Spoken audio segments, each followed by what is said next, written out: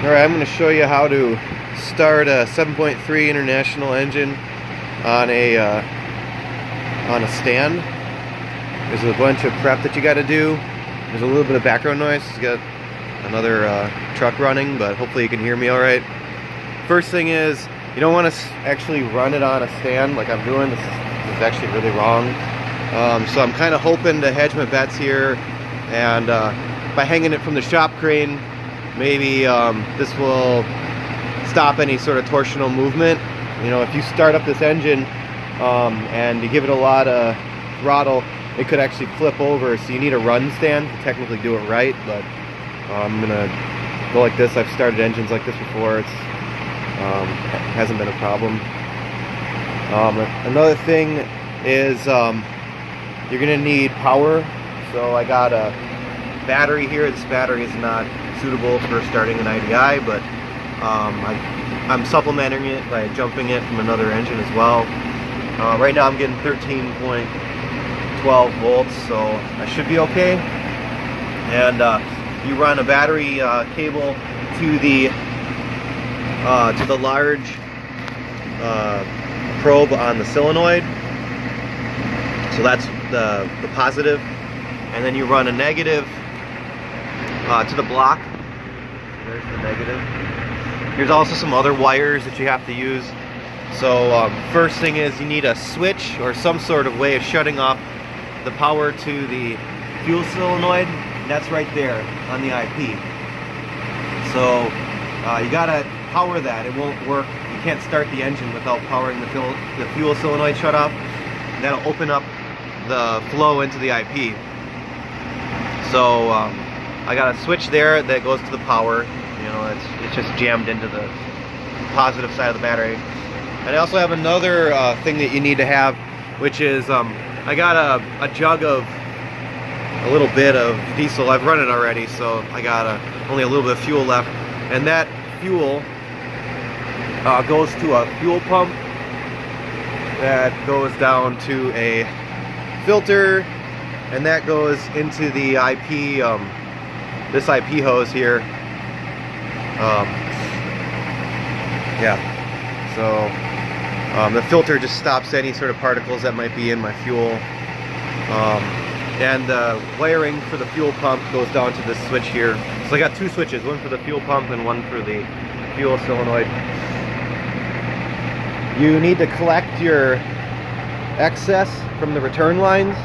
So I got two return lines. I could have put a T in, but I didn't. And I just have it running into a bucket here. So anyway, let's see if I can get it started. Also, I have been blowing hot air into the intake. I got a heat gun that I normally use for that.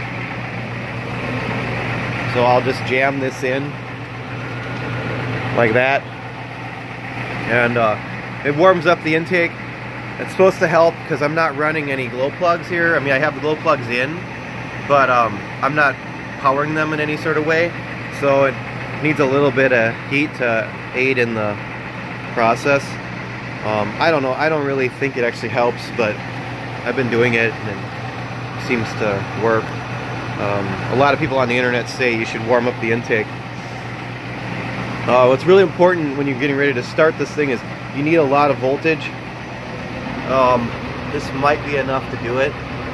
I don't know. We'll see. Anyway, I'm not going to leave the heat gun in while I'm running it. I'm just warming up the intake, and maybe that little extra bit of warmth will make it work. Alright, I'm going to try to do this all in one. So here, let me take this all in one take. Take the heat gun out. And you just need a screwdriver, basically, to start it. You might want to give it a little bit of throttle here. So I'm about maybe a third of the way. Well, that's too far. Like, you don't want to go wide open throttle unless you're purging the lines, which I've already done. You got to purge the air out of the lines. So there's going to be a little bit of cranking before this process to get the air out. If you don't know how to do that, then, you know, look that up on the internet. So I got a little bit open throttle here. I even took the spring off of it because then I can adjust it without having another person here. So anyway, you got a screwdriver to get it started. The way you want to jump this thing is you don't want to jump it from the big nut to the big nut. That doesn't do anything. Instead, you want to go from the little one to the big one in the front, the one that's getting your power supply. You jump those two with like a screwdriver or a piece of metal, and it'll activate the solenoid and activate the gear and turn it. I lost my voltage. Hold on. All right, so I'm at 13.25 almost. This might start. So the way you get it started is get your throttle ready. Turn on your fuel solenoid. And to check that, you can actually see if there's like a spark here. So like that one, yeah, you can hear it clicking, and there's a little bit of a spark, and you know it's getting power.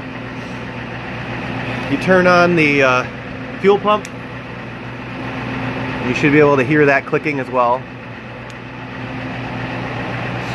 And then you're gonna touch these two things together. You want to hold it pretty firmly on there, because the engine's gonna shake, and that shaking is gonna make it really